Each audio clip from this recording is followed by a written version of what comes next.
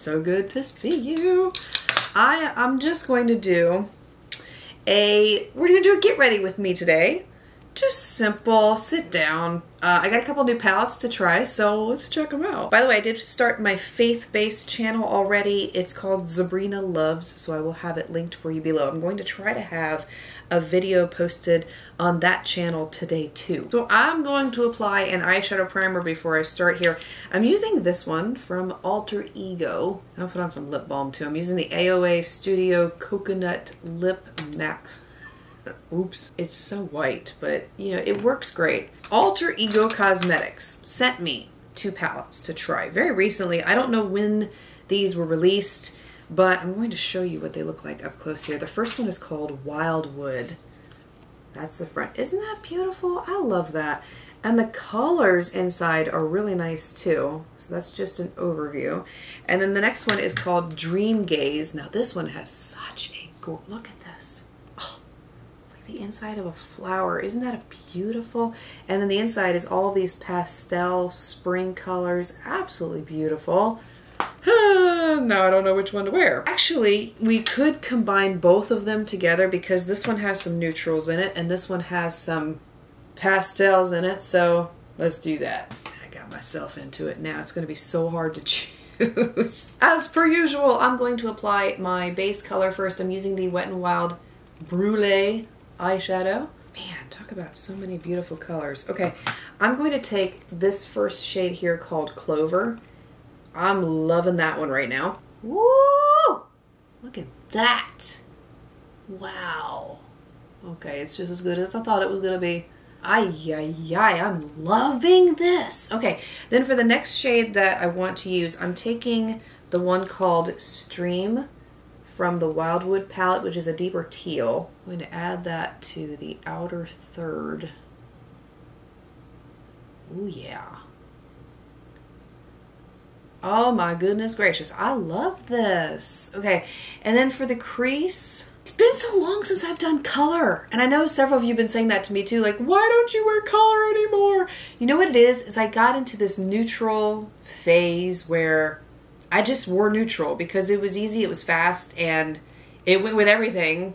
And I just, you know, I really haven't had much time to really sit down and be creative, so this is nice. This is a nice change. I am going to take a little bit of this shade called Lantern from the Dream Gaze palette. I want just a very small amount of this. I'm going to use it as a transition color in the crease, but I'm going to apply a little bit of a deeper brown in the depths of the crease. This is simply going to help that brown blend to the brow. We'll go in with our brown. I'm using the one called Trail from the Wildwood palette. This takes me back to old days when all we did was eyeshadow. I know, remember those days? Yeah, those were fun times. Back when I was learning how to do eyes. I learned on camera, like I made a lot of mistakes on camera, but I loved every single minute of it. I learned with you, you know, like as I was learning things, I was sharing them. As I was making mistakes, I was sharing them.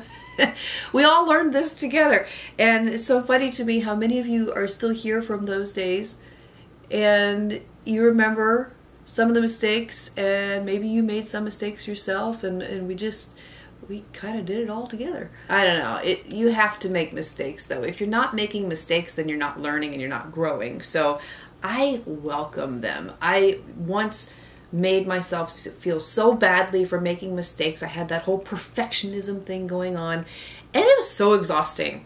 It really was. And it just gets to a point where you're like, oh, I don't want to do this anymore. And you learn to accept yourself the way that God made you and understand that you're not going to get it right every single time. You're going to laugh at me, and maybe some of you may be able to identify with this, but I used to be the type where I could not go to bed unless every single dish in the house was clean and the house was spotless, and I mean, that's how I was, but it drove me nuts. And it came to a point where I was like, you know what? No.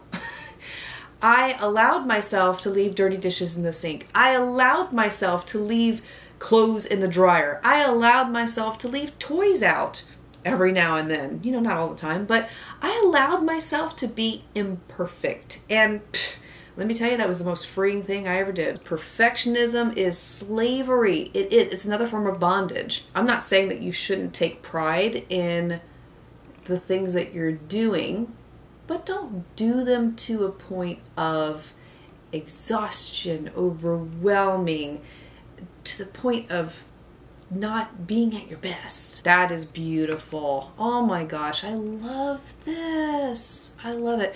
I think I'm going to take a little bit, like a tiny.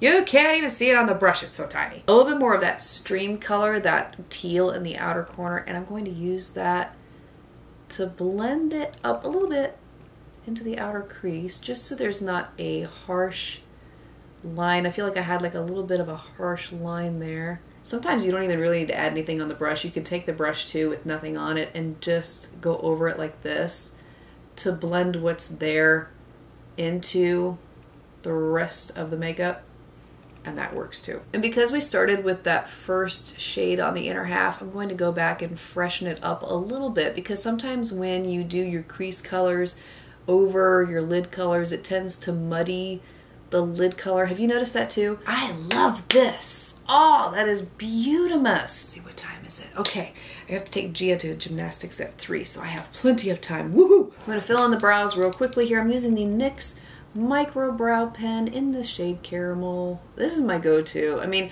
I feel like I really just want, I feel like I want to throw out all my other brow products because this is the one that I use consistently. I was about to apply the lashes, but before I did that, I wanted to let you know I applied a little bit more of that Stream eyeshadow that I used on the outer third to line the upper lash line, and I really love how that just makes the eyes pop. And the lashes that I am combining up with this look today are the ones from my lash line in the style Authentic. I love these because they have a clear band and they're very natural looking. Aren't those gorgeous? And the reason that I chose them too is because they're not overpowering the makeup look. Because the makeup look is so strong and bold today, I wanted lashes that would emphasize it without disguising it, and so that's why I love these lashes too. Now for the rest of the face, I'm gonna keep it pretty toned down. I'm going to use the Neutrogena Skin Serum Foundation. I love this stuff. I gotta get another one because this is just running out on me, but it's good because it emphasizes, it just doesn't emphasize, it doesn't cover, put it that way. It, what's the word I'm looking for? Accentuates? I don't know, that's not the right word either. But it basically doesn't feel like a mask, doesn't look like a mask, it still looks like your skin. So whatever that word is, that word. This is one that I feel like would be really good for mature skin too. It doesn't give you this mattified, flat appearance. It's a rather luminous glow. And I'm going to set this a little bit with some powder, but it's not going to be like flat looking. Then for my under eye area, I'm using the NYX Pro Fix Sticks Color Correcting Concealer. This is another one that I have really been enjoying lately. And they have so many shades in this. It's not just this one. There's a green, there's a yellow, I think. There's purple if you struggle with yellowing skin. It's awesome. What I am finding though is if you use too much of it, it starts to crease. If you're careful to use a small amount and blend it in really well, especially with your finger, the warmth of your finger will help melt it into your skin a little better. It does last a good amount of time, pretty much all day long with no issues. I'm going to use the e.l.f. Halo Glow Setting Powder. This is another good one because it doesn't give you that flat effect.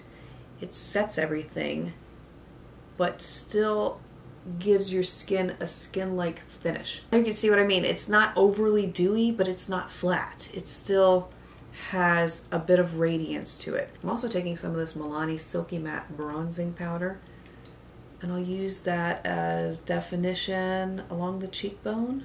And that's the completed look, and I don't feel like putting lipstick on right now. I may add it a little later, so if you see it in another video like on the faith-based channel, I'll probably have lipstick on by then, and I more than likely will wear the Believe Beauty lip liner with the Maybelline Born With It lipstick because that's my favorite combo right now. It's the perfect pink color for my skin tone, so I've really been loving that. But it's in the house, and I have to go back in there to get it. But anyway, yeah.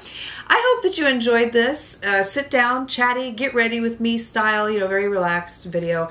And I do have some shorts that I've been working on, so there will be some more shorts coming out next week. I've been trying to get a bunch of those together to push out, but this week was really challenging for us because my husband's dad, my father-in-law, ended up getting into the ICU with sepsis and I think it's pneumonia and a lung failure. That's what it was. So he had to fly up there like the same day.